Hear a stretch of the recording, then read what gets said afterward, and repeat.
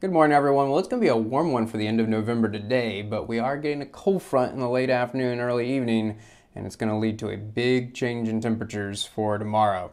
Let's get started at 8 a.m. this morning, though, and this is how we know it's going to be a warm day, because these temperatures at 8 a.m.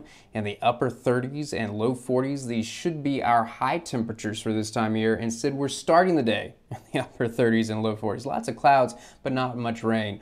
Got to mention a chance for a few showers, mainly in the southwestern part of the area, but I think most of us are going to have a dry morning commute.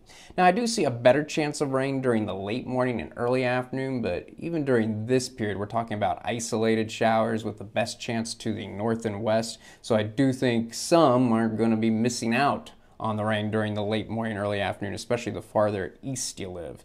That's actually a warm front that's going to be working over us during the morning hours today. So that's bringing us this first small chance of rain. But then the cold front is going to be pushing in and it's going to keep the rain chance going. But at 2 o'clock, the cold front on our doorstep, but not here yet. So we will continue to warm. And notice how the rain mainly going to be in the northwestern part of the area.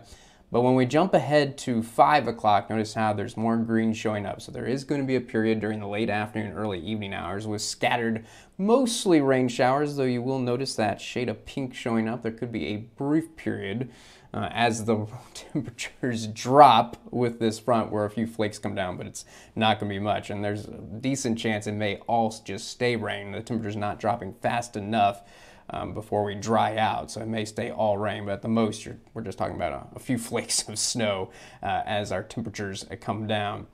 Certainly at 5 o'clock, not going to be seeing snow in Madison because look at the temperature, still 50 degrees. So I do think the vast majority of us are going to see highs in the upper 40s, low 50s today. Not feeling quite that warm because it is going to get breezy this afternoon, gusts around 25 miles per hour, so a bit of a wind chill factor, but nothing compared to what's coming for tomorrow.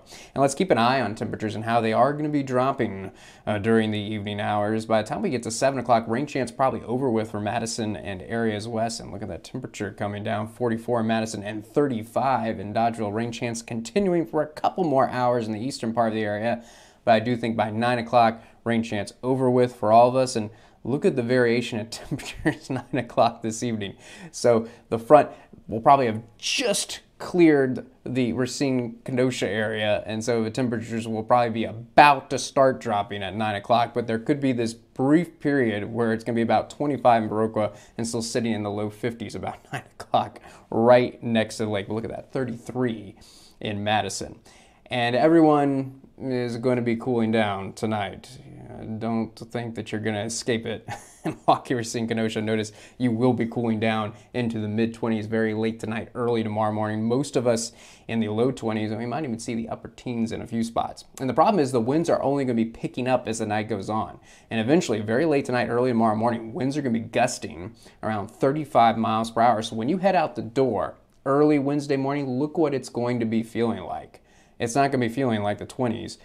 Look how a lot of folks in the central and western part of the area, we're talking about feels like temperatures in the single digits. And at the warmest spot, feeling like 13 degrees in Kenosha early Wednesday morning.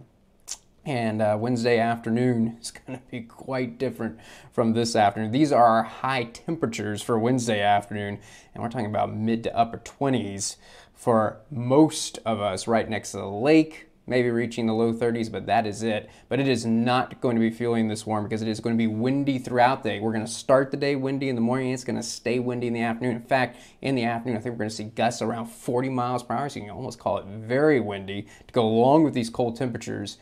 So look what it's going to be feeling like Wednesday afternoon. This is as warm as it's going to be feeling. We're talking about feels like temperatures no warmer than about 18 in Kenosha, and most places seeing temperatures lower than that. So plan on it not feeling any warmer than the teens on Wednesday.